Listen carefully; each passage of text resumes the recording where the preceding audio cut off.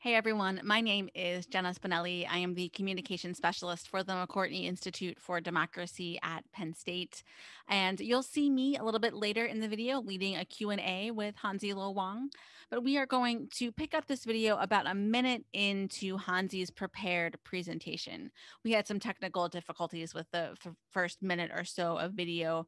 So in that first minute, Hansi talked about the fact that he's been covering the 2020 census since 2017, and he was inspired to cover the census the more he learned about how it was responsible for so much of the people, power, and money behind everything that the government does. So we will pick it up with him expanding on that people, power, and money theme. We're specifically talking about how much power and money each person in the country gets, essentially, how that power is distributed. And that's kind of a hidden aspect I found of how US society works that a lot of people are not really aware about. Maybe they've forgotten, they learned in school and they forgot, or they don't even know. And what's really interesting is that information, this power and this money, is really hidden behind really bureaucracy, hidden behind these forms. Let's take a look at this. You've probably seen these. Hidden behind envelopes and postcards that you may have received in the mail. Sometimes they're hidden behind bureaucratic forms, something like this. This is what the English language paper questionnaire for the paper 2020 census form looked like, the part of the first page.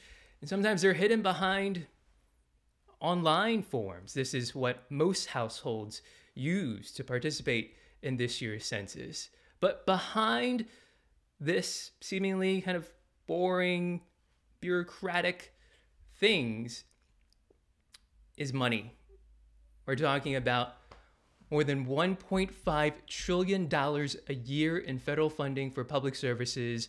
The bulk of it, close to half, is Medicare. Goes to Medicare. The rest of it to Medicaid, education, roads, other public services. Census results guide the distribution of $1.5 trillion a year in federal funding. And if you happen not to be so interested in money for your community, maybe you're interested in political power. Well, these results are used to redraw voting districts. And if you really want to understand how power is divided up, political power is divided up in this country, a key word for you to understand is redistricting. Another key word is apportionment, which I'll explain. If you live in a state, we're talking about those 435 seats for voting members in the House of Representatives that are distributed once a decade based on the results of the census, based on your state's population counts determined by the census. And if you are a voter, the 2020 census results determine the power of your vote in the presidential elections of 2024 and of 2028. Why is that? Because each state's share of House seats is determined in part by the census results. We're talking about the Electoral College, of course.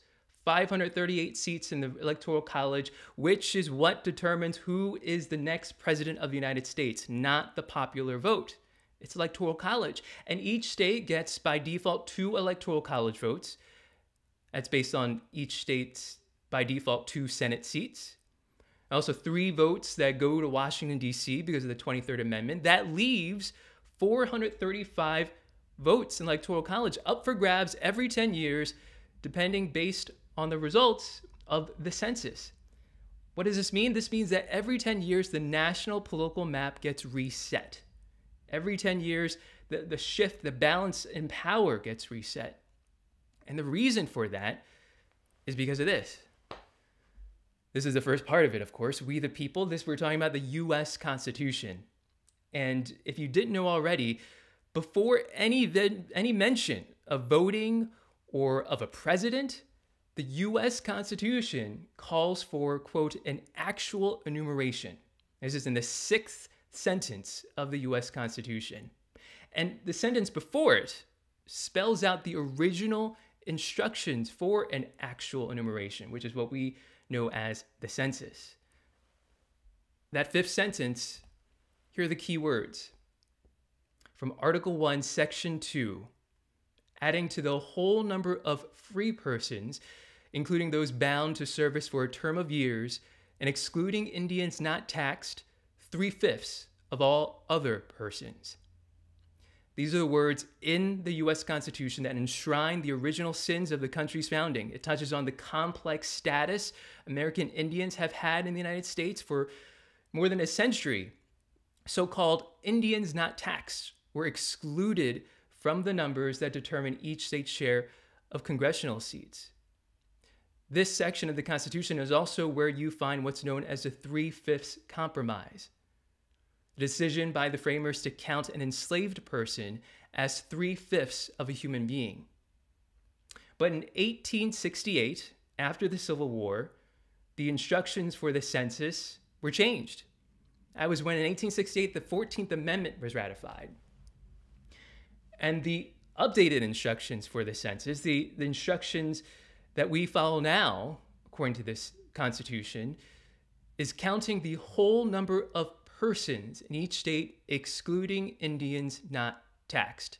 Now, by 1940, the Census Bureau, after consulting with the U.S. Attorney General at the time, got an opinion from the Justice Department that all American Indians by 1940 could be taxed by the U.S. government. So there's no longer anyone that could be considered an Indian not taxed, quote unquote.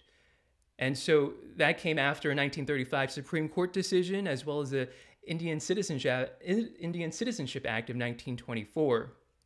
But I want to point out one key word that has stayed with us from the original instructions and now the 14th Amendment's instructions for the census, which is persons. There's no mention of citizens.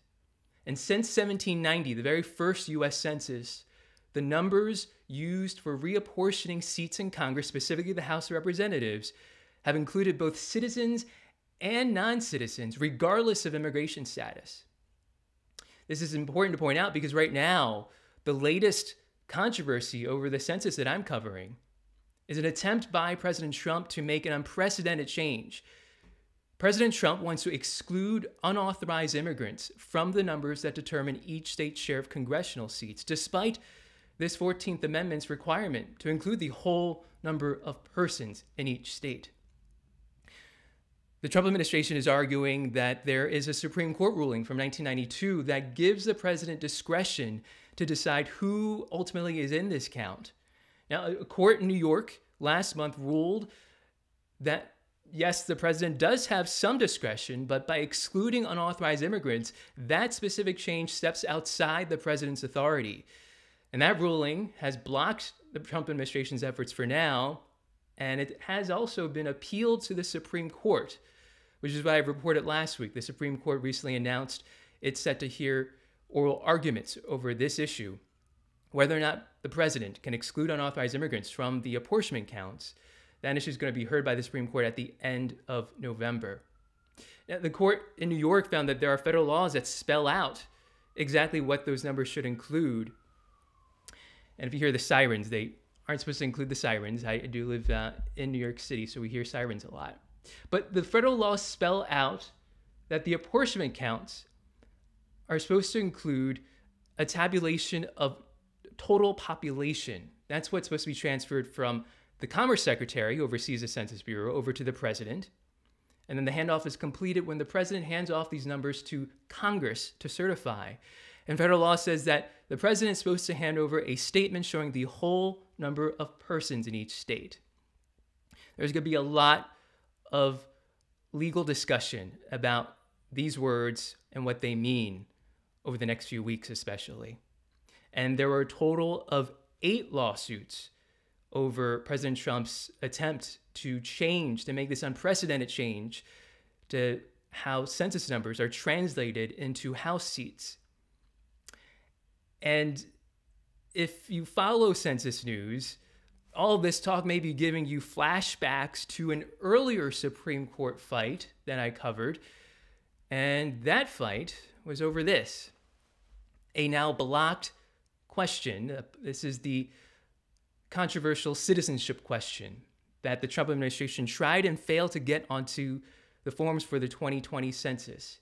A lot of people did not realize that this question didn't end up on the forms, but here we are. Here's what the question would have looked like if it were allowed. And it's important to make a quick point here. Take a look at this question. The responses only get at citizenship status. And it's important to point out that what President Trump wants to do, going back to what he currently is trying to do, he wants to exclude unauthorized immigrants from the apportionment count. And unauthorized immigrants are just a group of non-citizens living in the United States. There's another major group, green card holders. And this citizenship question, if it were allowed on the census form, would not have asked about immigration status. Which brings me to another point that a lot of people have asked me, readers and listeners.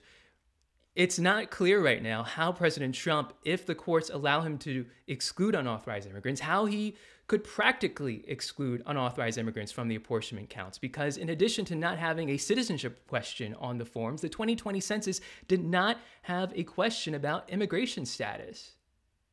So the Census Bureau says they do have records from Immigration and Customs Enforcement about unauthorized immigrants in detention centers that they could provide to the president, and that could theoretically allow for the exclusion of some unauthorized immigrants. And as far as other groups of unauthorized immigrants, the administration has told federal courts that it is not sure right now what could be done at this time.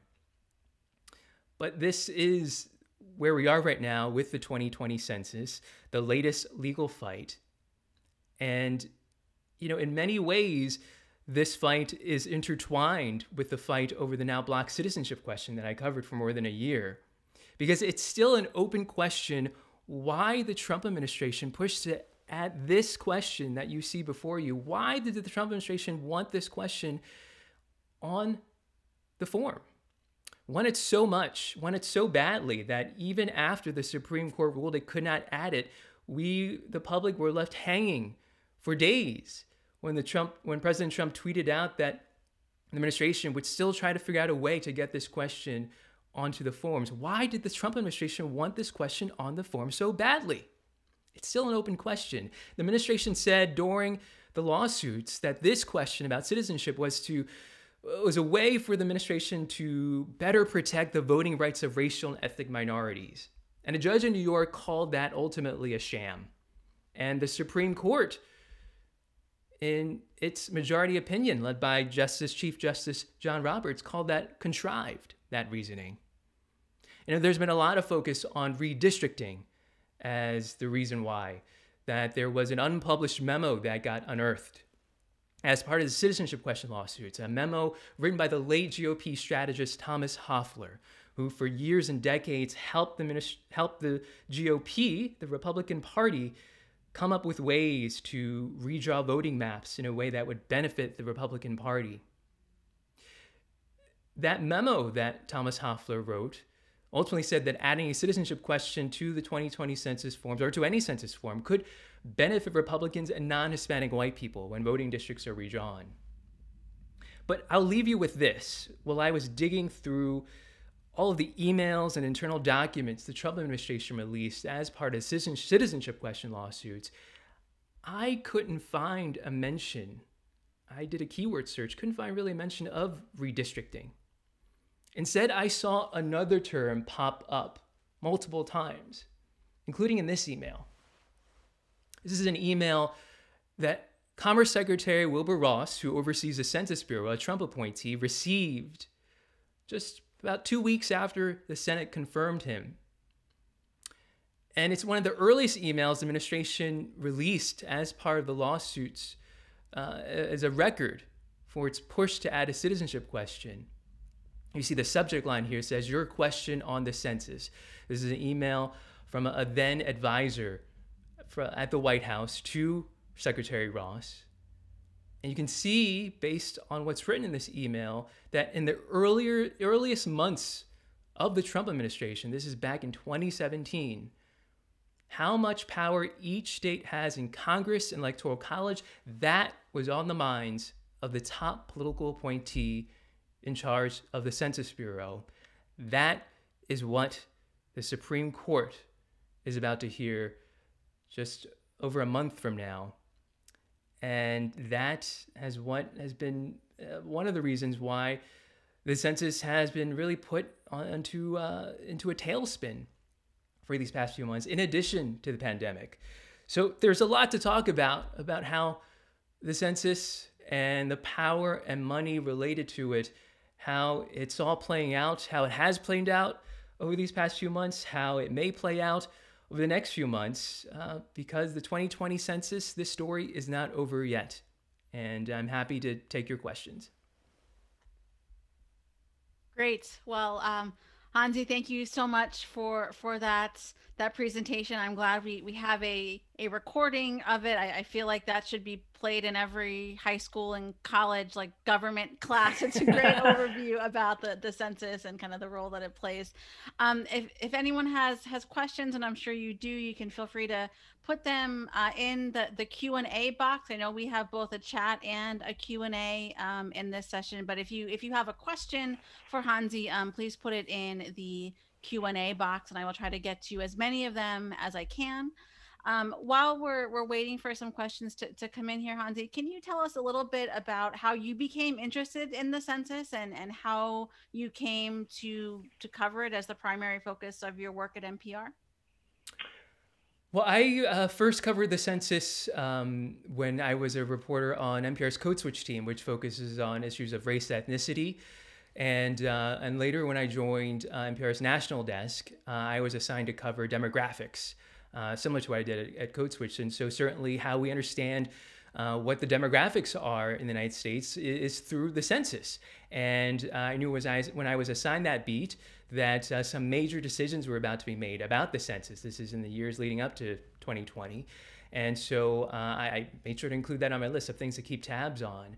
And, a lot of people don't realize that, by the time most of the country is thinking about the census, a lot of the decisions and the discussions of what should be included, what questions should be asked, and how the census can be conducted, that's really pretty much set in almost concrete by the time people are thinking about it during the census year. It's all the years, the decade leading up to the census year, where those questions and decisions are up for discussion, but a lot of people aren't paying attention. And so I started paying attention, and I really started digging.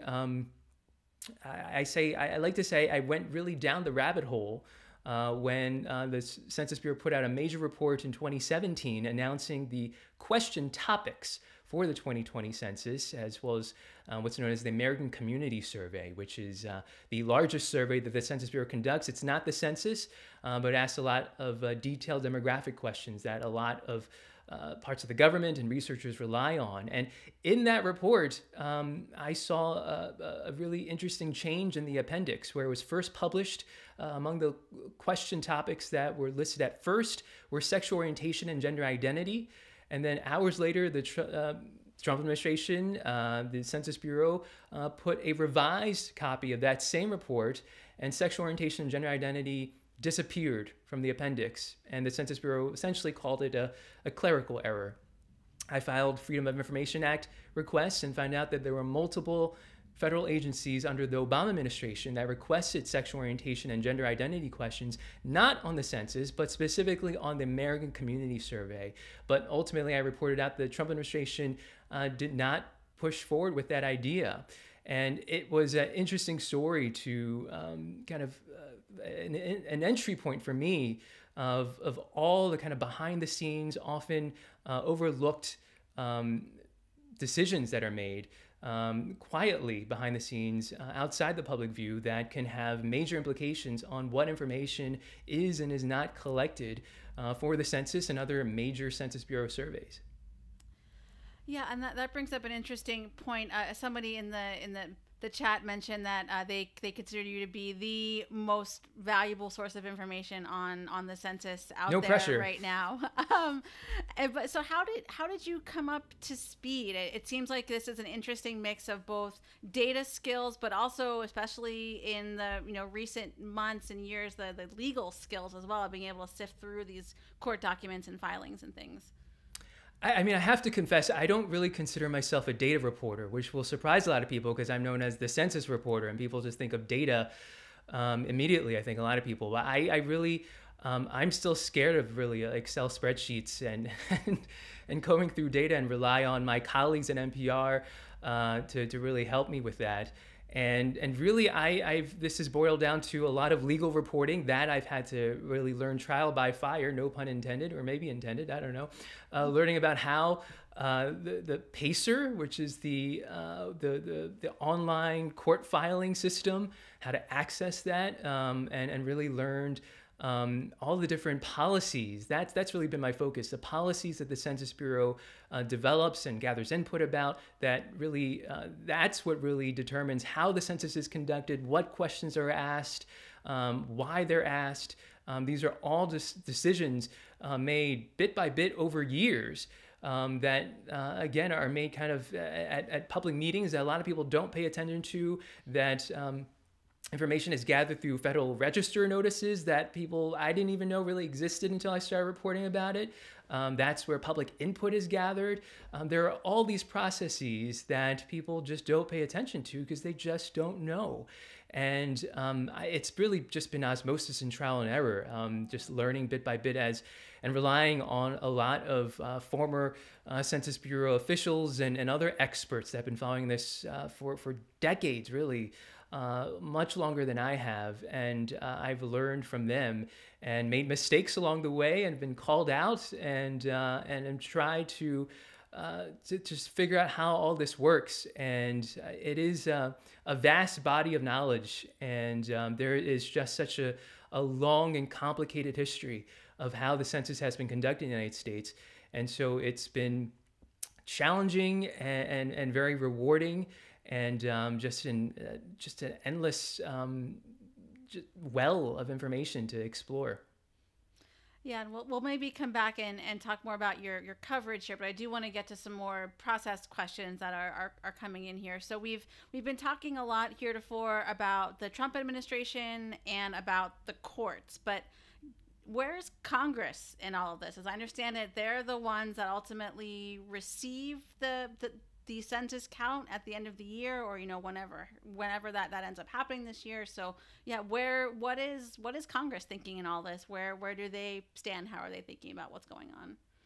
So to be clear, Title II of the U.S. Code requires the president to deliver the latest apportionment counts to Congress within a week after the first day of the regular session of Congress. I hope I got that right. What that translates to, if January 3rd is indeed going to be the first day of the new session of Congress, as it typically is, it's as by January 10th is when the president has to deliver the latest state apportionment counts to Congress to ultimately certify. And in federal law, Title 13 requires the clerk of the House to send the certified results of the census and the apportionment count, how many seats in the House of Representatives, the certification, that has to go to each of the governors in each state from the clerk of the House. That's the process. And so that's what the role of Congress is for the apportionment process. And so it is a question right now of whether or not, depending on how all this works out and what Congress looks like after the election, how that process will ultimately play out despite what is dictated by these laws. And also the timeline here is in flux because it's an open question whether or not the Census Bureau can meet this earlier deadline of December 31st, and can the president get the numbers in time to make that handoff to Congress? That's an open question that I'm tracking. But another big thing to keep in mind here is that ultimately the Congress is the body that is delegated the authority to oversee the census that's according to the Constitution. That ultimately, according to the Constitution, Congress is the ultimate decider, and Congress has delegated its authority to the executive branch through the president and also through the Commerce Secretary. And it's been a big question of whether or not Congress would pass laws to extend the reporting deadlines. The first of which is December 31st, the reporting deadline, which just as of last week had a really big implication on whether or not, or when exactly, the administration could end counting, because there was this tension that the Census Bureau said that if it didn't end counting as soon as possible, it couldn't meet that December 31st reporting deadline. And ultimately, counting has ended, and that law that requires the reporting of the first set of results is still December 31st. And technically speaking, Congress can still pass a law. There are a number of bills introduced by members of the House. There's a bipartisan Senate bill, but it's a big question whether or not Congress is actually practically going to be passing any laws before the election and after the election. So that's something I'm tracking, because it could have some implications on how the apportionment process, the reporting process, how that all plays out in these coming months. Yeah, and is there any historical precedents for Congress not accepting? I don't know if that's the right term, but of Congress kind of stepping in at any point along the way in this process. There is a precedent in Congress not accepting the results of a census. This happened after the 1920 census, and for a decade, the 1920 census, after the 1920s, about a decade after the 1920 census, the seats in Congress were not reapportioned, which means that the number of seats that each state had after the 1910 census, that remained the same through the 1920s. Until a new law was passed, and after the 1930 census, if I'm getting my history right, and if I don't get this right, there will be census historians that will be emailing me very soon. But after that, that's when this process became more automatic, and there were specific steps. So there is that precedent. And also, there were times when the reporting deadline for the census results, the legal reporting deadlines, were missed by the U.S. government. And Congress, this is in the 1800s, Congress did ultimately pass laws that extended those deadlines, and the apportionment continued to happen afterwards. So that's something to keep in mind as well. Yeah, so they can unclear right now whether or not they will. Exactly, okay. And it's also unclear just the full implications given all the different circumstances we're under right now. Sure. So a couple of questions here around the idea of, what do we know now that counting has in effect? And I understand paper forms can still be collected through the end of this week, but what do we know about how much of the population has been counted? How does that compare to previous census years, and how reliable is that count at this point? I think we should be very clear. Members of the public, you cannot mail in your paper form at this point and expect to be processed, to have your response processed. You can't be counted right now, full stop, including paper forms. The Bureau is only accepting paper forms that are postmarked by October 15th and received by October 22nd at their data processing centers. So effectively right now, you can no longer respond by paper, just to be very clear. At this point, there are some early preliminary indicators that the Census Bureau has been putting out in terms of giving the public a sense of possibly just how accurate, how complete the census results are. They are really, in a way, a pinhole and really preliminary, because a big part of the census process is processing. I don't know if that counts as a pun, but processing. That's a really big part of the census process that gets overlooked. And that processing is when the Census Bureau takes all of the information that it's collected over much of the year and goes over them, runs quality checks, and tries to eliminate duplicate responses. So no household is counted more than once and counted in the wrong place. It's also trying to make sure that folks may have been reported in a home that isn't their usual residence are reported at their actual residence, the place where they're living or sleeping for most of the year. This takes time. It takes expertise by career officials who run quality checks over and over again in order to get it right. And there is a major question right now whether or not the Census Bureau has enough time to run those checks.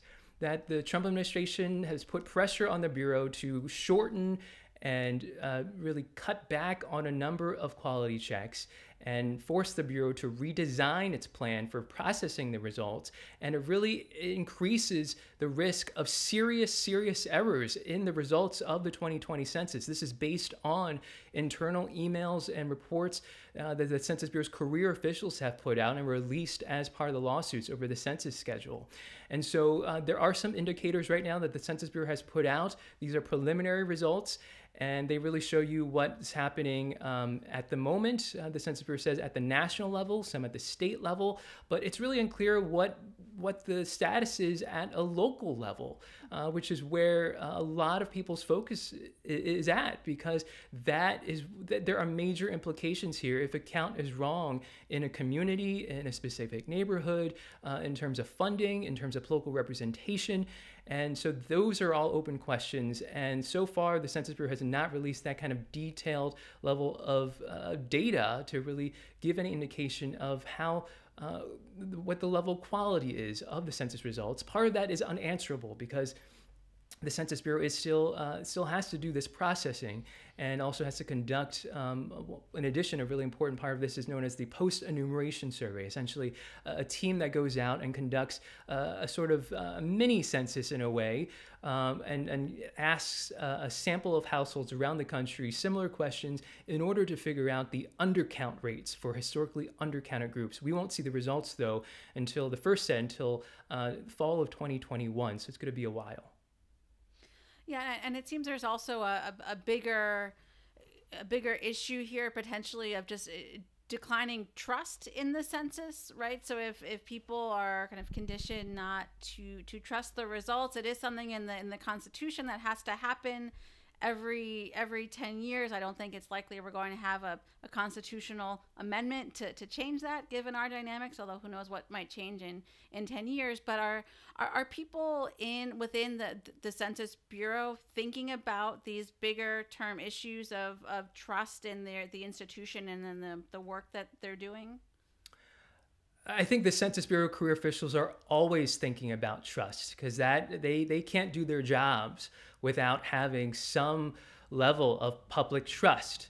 These are, yes, the Census Bureau is constitutionally mandated, and there are federal laws that require participation, but Census Bureau survey and general survey methodology tells us that the best quality data is from participants who volunteer their information, that give information, share information about themselves, about their households voluntarily. And that requires public trust, public trust in that the Census Bureau is doing this for the public good, that the federal government is doing this for the public good, that the Census Bureau and whatever administration is currently in power will uphold laws that protect the confidentiality of census information collected, that will keep information, people's personally identifiable information, confidential for 72 years, that the information will only be used for statistical purposes.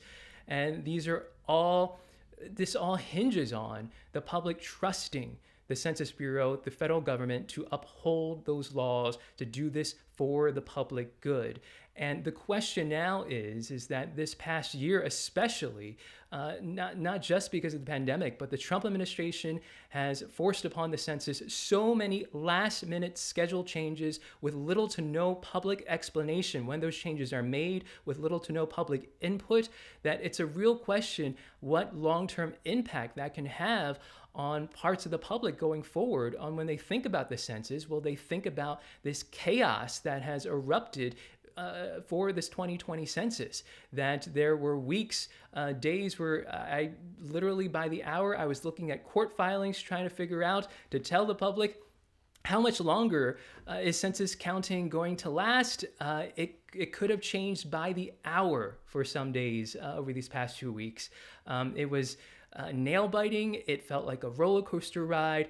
All of this is certainly exciting for a reporter to track, but it really throws into question whether or not that promotes public trust going forward.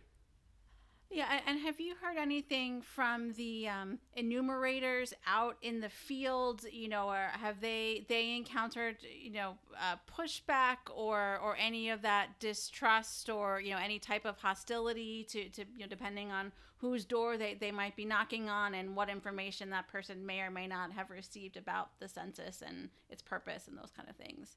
Well, I think one thing to keep in mind is that distrust is not a new thing when we're talking about the census, even from its earliest days in this country's history, that there always have been segments of the population that just don't trust the government, even back in colonial days, or rather in the earliest days of the country, rather.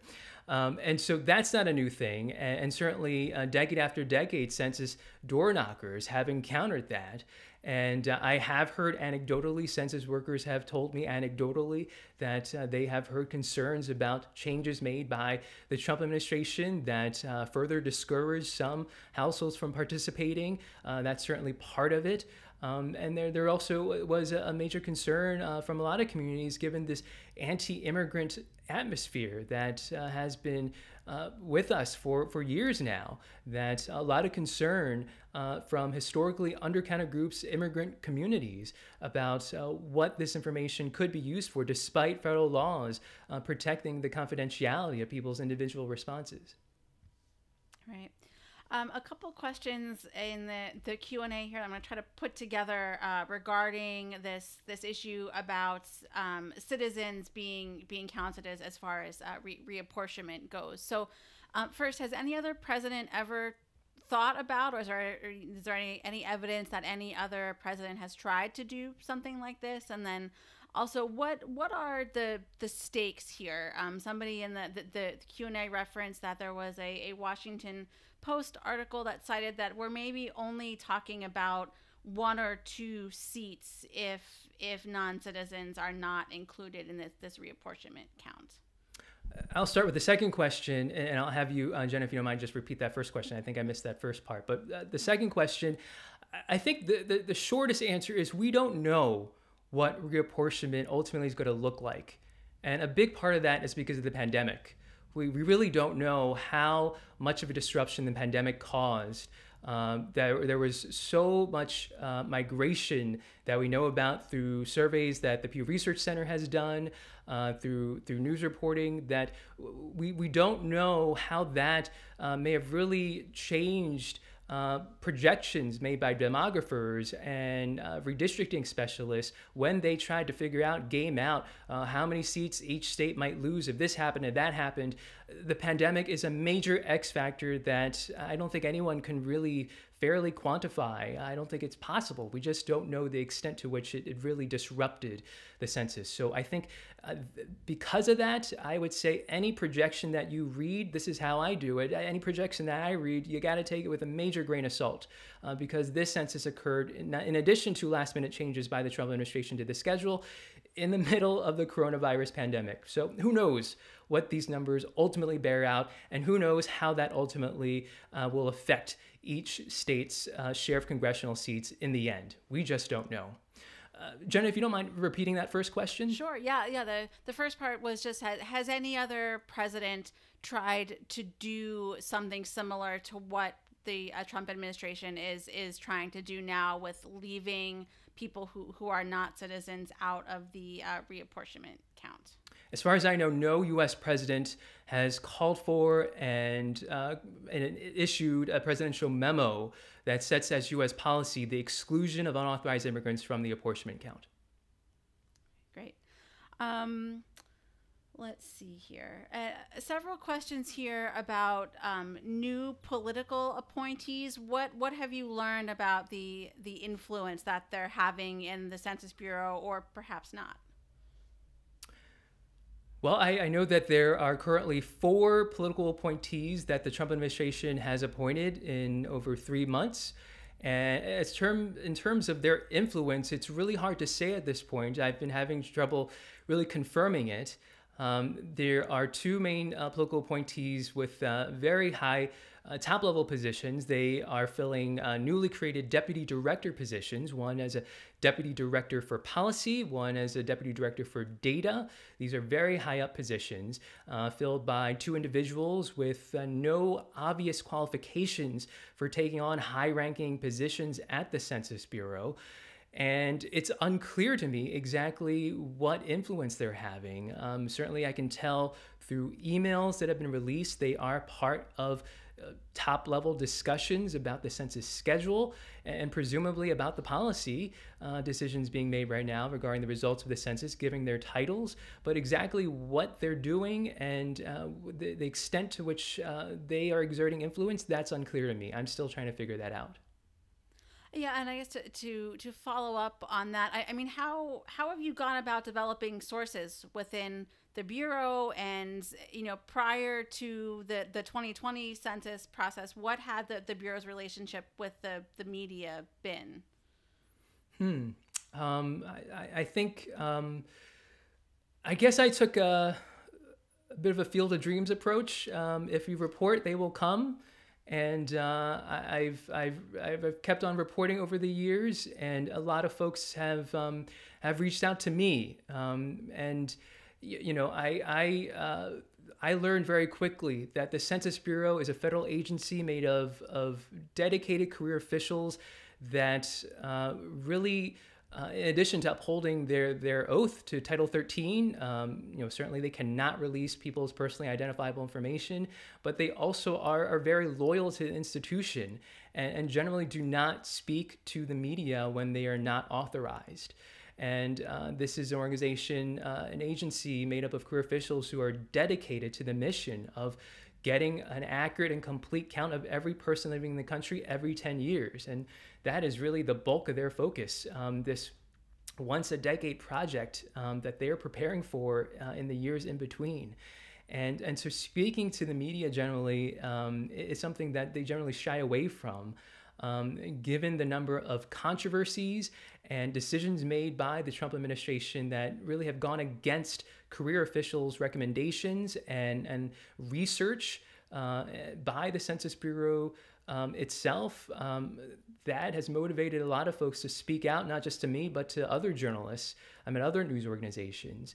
And generally speaking, the Census Bureau, I think, generally considers itself as an information source for the country, that it regularly fields questions, not just from journalists, but from researchers, academics, sometimes from members of the public, just trying to get simple questions answered about the country's population in a given area. And often holds webinars and events trying to encourage members of the public to use the data, because ultimately this is public data. This is not data that require the public to pay subscription fees or to pay for this information. This is the public information. And so the Census Bureau, I think, generally has seen itself as an information clearinghouse. But I have noticed that in recent months especially, that a lot of questions that I've tried to get answers from the Census Bureau, there have been delays, and I have not gotten answers to some of my questions, given presumably interference from the administration. Yeah, and so Hansi, we live in this kind of bifurcated media world where I would say on the one side there's NPR and kind of what we think of as traditionally mainstream media outlets, but then there is this whole other right-wing media ecosystem. Do you have any sense of how the census is being covered or not in right-wing media outlets, and is that something that you kind of keep your ear to the ground on as you're doing your work? I really don't have a good answer for that. I'm just trying to keep up with the beat, and Yeah. There's enough to keep up with all the Census Bureau's reports and press releases and public meetings. So I don't have a good answer for that one. Yeah. Several questions here about do you anticipate a broad legal challenge kind of questioning the results of the census, and is there anything that if Joe Biden is elected, anything his administration might be able to do to have a recount or those anything like that? I think if the past is any indicator of what we're heading towards, generally speaking, after each census, there is a slew of lawsuits that are filed from states, from cities, local municipalities, challenging the results of the census once folks get their hands on them and do some analysis and figure out exactly what it means for states and local communities in terms of political representation. And that's very likely to happen after the 2020 census, especially given all of the challenges and all the questions about accuracy, given the pandemic, given the last minute changes that the Trump administration forced upon the census schedule. So I'm getting ready to continue being a court reporter for the foreseeable future beyond the Supreme Court fight. In terms of what a Biden administration can do if Vice President Joe Biden is elected the next president of the United States, that's a really interesting set of questions that I'm also trying to figure out as well. I think a lot of questions that I often see is, can this census be redone? Can we just redo this census?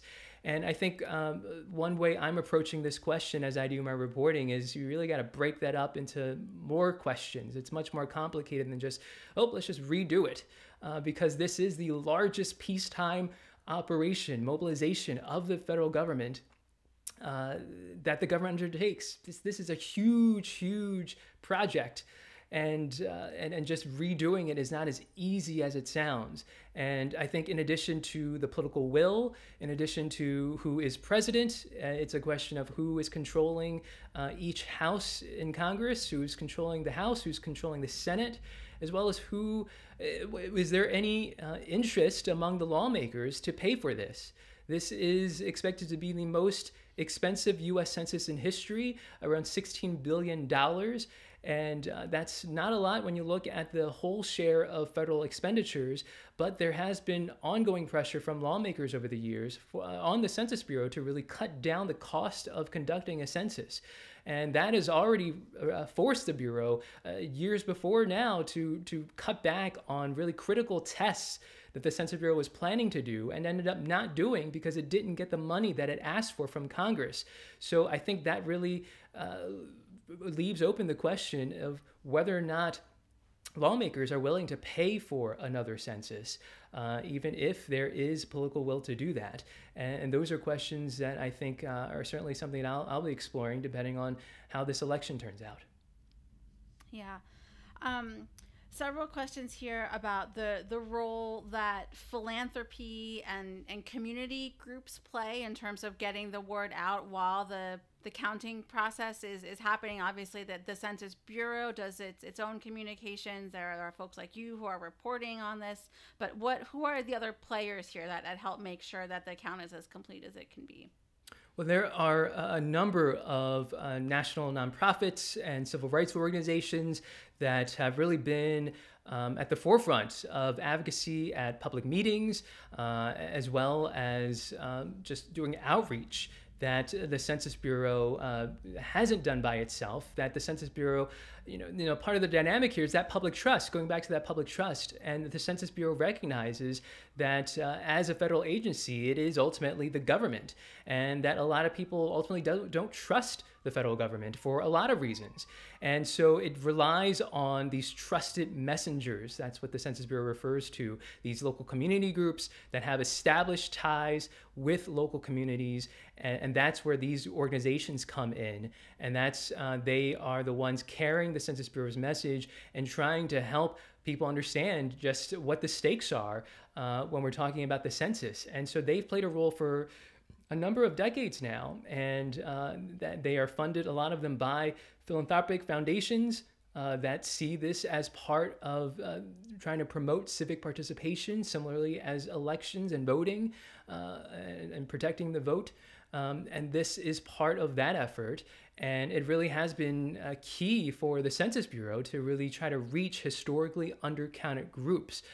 These are groups that have helped to give voice to a lot of concerns, specific concerns for immigrant communities, non-English speaking communities that have really specific needs. And when we're talking about something as specific as advertising campaigns, how they should be done, and how best to make sure it's a message that resonates with specific communities, because this is not a one-size-fits-all project if you're trying to get every person living in the country counted.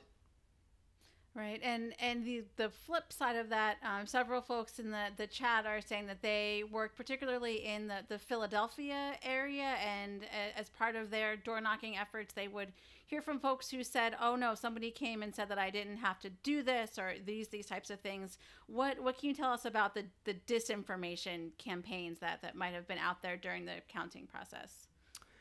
Yeah, I wasn't really focused so much on the different information campaign, other than I just knew and still know that it's really easy to just not know the facts, because it is so complicated, because there are so many last minute changes by the Trump administration. It was hard for me to keep up with what exactly is the latest, what is the current schedule, what are the new procedures. And so that made it a really ripe environment for just basic misinformation to be happening.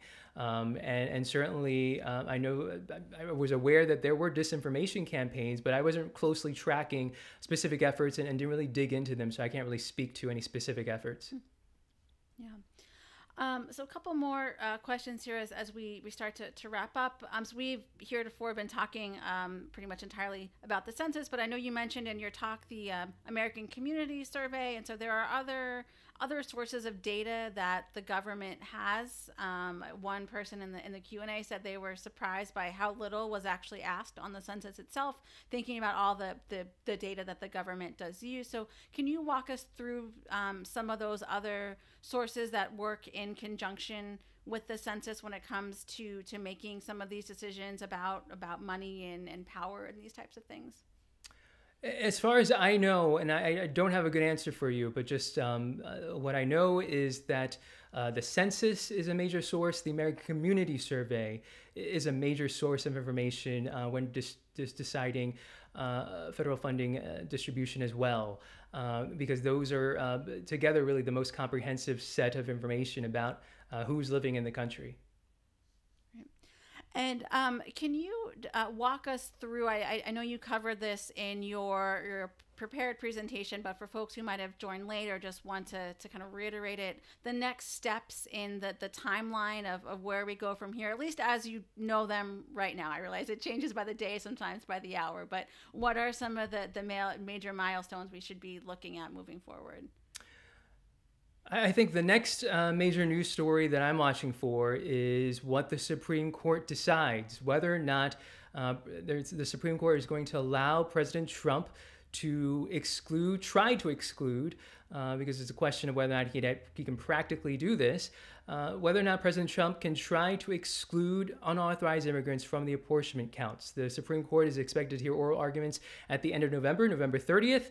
And it's really up to the Supreme Court when it releases its decision, but it does, by hearing oral arguments on November 30th, it does allow the court to make a decision and release that decision sometime in December, which would be right before this legal reporting deadline of December 31st, which is another key date. That's when federal law says the latest state population counts are due from the Census Bureau through the Commerce Secretary who oversees the Bureau to the president, and that really kicks off an apportionment process that then continues on to, if I have my math correct, January 10th is when the president is required to deliver the latest state apportionment counts to Congress to certify.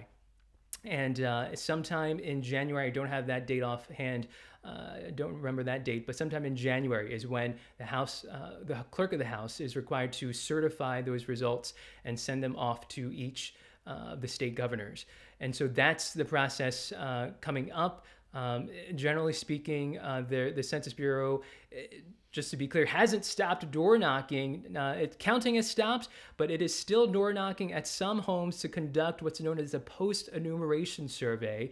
This is not at every household. This is only at some households. The Census Bureau is conducting these interviews to try to figure out the undercount rates for historically undercounted groups. The way the Census Bureau figures out the rate at which Black people, Latinx people, Asian Americans, Pacific Islanders, American Indians, what rate at which they are undercounted, and they have been undercounted decade after decade. That rate is determined by this post-enumeration survey, which is expected to continue, this in-person interviewing expected to continue through December 22nd. So that's something that will still be happening. The Census Bureau is currently hiring workers for that. So another thing to watch out for. Yeah. And so thinking about this case that's now before the Supreme Court, what is the government's argument here for excluding unauthorized immigrants from reapportionment? Essentially, the Trump administration is arguing that because of the Supreme Court decision in 1992, Franklin v. Massachusetts, that decision specified that the president does have authority, some discretion over ultimately what the numbers are that are handed off to Congress, those apportionment counts, and that it is what the president hands off to Congress and not what the Census Bureau through the Commerce Secretary hands off to the president are the numbers that count. And so the Trump administration is arguing that even though the president hasn't really exercised, any president before has really tried to exercise this kind of discretion to make this specific change, President Trump is now trying to exercise this discretion and to exclude unauthorized immigrants. What that is running up against, the challengers of the Trump administration's efforts are arguing, and what a lower court in New York has found is that there are statutory laws, there are federal laws passed by Congress that specify that what the Commerce Secretary hands over to the president and what the president is supposed to hand over to Congress is a total population based on the census, and that has been interpreted to be every person living in the country regardless of immigration status. And that has been the case since the very first census in 1790. Those counts have included both citizens and non-citizens regardless of immigration status. Right. And so you've said that the oral arguments are I'm sorry, remind me what is happening on November 30th? Is that when oral arguments start, or is that when the decision is supposed to come out? November 30th is oral arguments. We don't know when the decision comes out because the Supreme Court can do whatever it wants, whenever it wants, essentially. Of course. So is that seems like a long time from now? I mean, is part of this waiting to see what happens with Amy Coney Barrett's nomination? Or why is that normal to wait this long between when something kind of comes and when the oral arguments begin? I think this is a better question for Nina Totenberg, but what I will say from my reporting is that the Trump administration asked the Supreme Court to expedite, to speed up its review of this case. This was a late-breaking case that the lower court in New York issued a decision in September, and now has just been scheduled, which is a very quick turnaround to get on the Supreme Court's calendar. And on November 30th, the Supreme Court already was scheduled to hear 2 cases, so this is really squeezing in another case. And so I don't know whether or not the justices factored in the possible confirmation of Judge Amy Coney Barrett or not. I don't know. But certainly it was the Trump administration's push to try to expedite this process, presumably so it can be done while during President Trump's current term in office. Yeah. So Hansi, I know you started the year. I saw an Instagram post from you. You were somewhere in rural Alaska covering the very first census counting back in January. Census Bay, Alaska.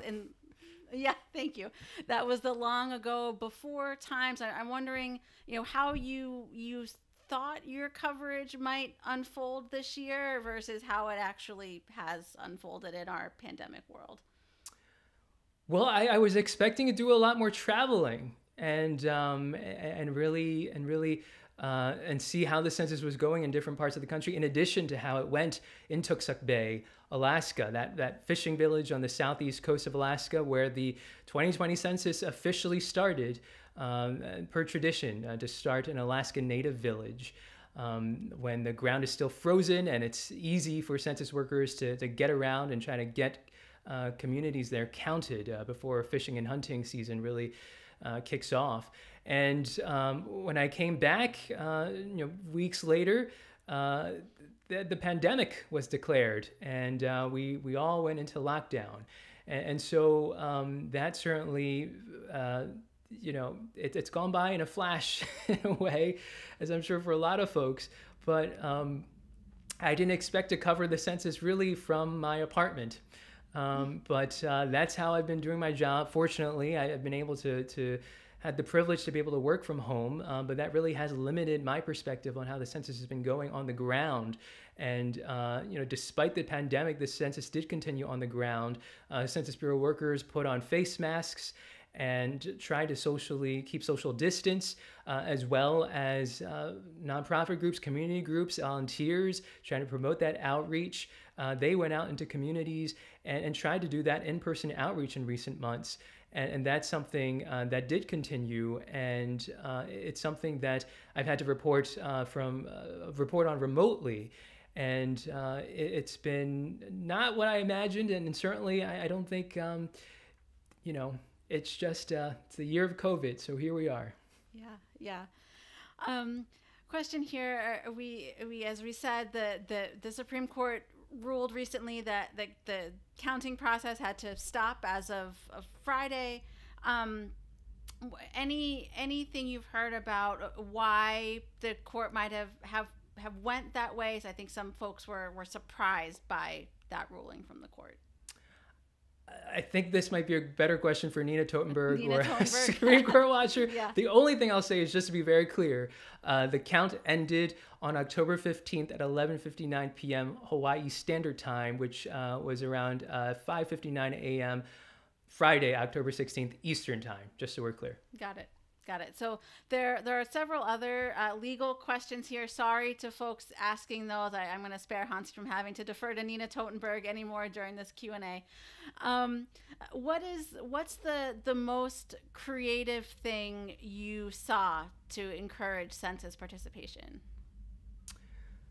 I didn't see this because of the pandemic, but I spoke to a community organizer in Texas who went around. This is just before really not lockdowns occurred around the country, and drove around with a bullhorn and in a car in the colonias in the Rio Grande Valley in Texas, some of the hardest to count hardest to count communities in the country, and trying his best to get the word out by just with the bullhorn from his car. That's the way to do it, socially distanced. And I think there were versions of that happened in other parts of the country. And it was just, at the beginning of the pandemic, when this took me by surprise, it was just a really interesting example of how a local community group, community organizer just worked with what he had in trying to get the word out in the best way, most effective way he could think of at the local level. And what's next for you? I mean, obviously these legal challenges will continue through the end of the year. The census process will continue into the early part of January, as you've said. But where does your focus go after that? Right now, I'm focused on seeing all these different legal fights through and seeing the results of the 2020 census being reported out. The first set are the latest state population counts. That's due by law December 31st. And then it's a question of when the Census Bureau will release state redistricting data, which current federal law says they're due by December 31st at the latest. It's an open question whether or not the Census Bureau can release it by that time, because essentially all the changes that the Trump administration has forced upon the Census Bureau has really forced the Census Bureau career officials to deprioritize getting those state redistricting data, getting those data out in time. And it's a really an open question when those will be out. So when people ask me what I'm doing after the census, my question is, when does the census end? I don't know. I just don't. Yeah. And it might be too early to think about this, but folks in the chat are asking, is there anything that cities, states, other localities can do to start preparing for the 2030 census? That's a big question.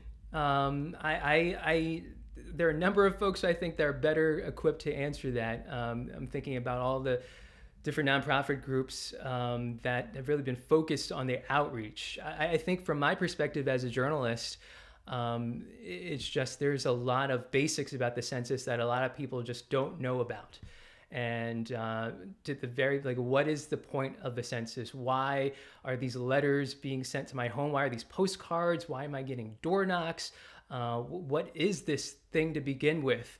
And my goal, one of my goals as a reporter of the 2020 census is really this explanatory journalism, just to remind folks something that they may have forgotten from their civics lessons in school, or maybe they never got it in school. And this is an opportunity to remind folks of this is really how power and money are distributed. This is a hidden framework in a lot of ways, hidden system. And the next go ahead, as far as I know, is happening 10 years from now. And hopefully that's plenty of time to get people thinking about it and to take it as seriously as voting when they're thinking about what to do ahead of 2030. Right. So thank you again to everybody who put great questions in the Q&A. I'm sorry I didn't get to all of them. I do have one last question for you, Hansi. So as I was going through your kind of back catalog of census pieces for NPR, one of my favorites was one you did about Saturday Night Live and the sketches on the census. I guess there's been one every year, since SNL's been around. So 1980, 1990, 2000, 2010, but none this year. So I guess first of all, how did you know that? And if the SNL writers somehow find this talk on YouTube or encounter it some other way, what would you say about a census sketch or joke, or how might you frame that if you were going to do something on this year's census? Well, I figured that out by doing some research, a lot of help from Margot Anderson, I would say the census historian at University of Wisconsin and Milwaukee, and she is the one that's been tracking a lot of those SNL skits over the decades. And I double-checked that information and realized that 2020 would be, the SNL still has a shot here. I don't know if they think it's still relevant and newsy enough, but we'll see. They are in their new season, and we're in this unusual situation where the census is still kind of in the news into the fall here. And so we'll see about that. And, through my reporting, I learned that, as far as I know, Tina Fey wrote at least 2 sketches. So she seems to have this track record of writing census sketches, and so maybe some writers should give her a call if they haven't already. She may have some tips. Yeah, but you're not gunning for that job. You'll stick with your day job. I got enough to do. Yeah. All right. Well, Hansi, this has been great. Thank you again to everyone who attended and who asked such great questions. And this talk was recorded. So we will send out the link to everybody who signed up. But again, thank you to Andrew and the libraries. And thank you all for joining us today. Take care, everybody. Have a good evening. Bye-bye.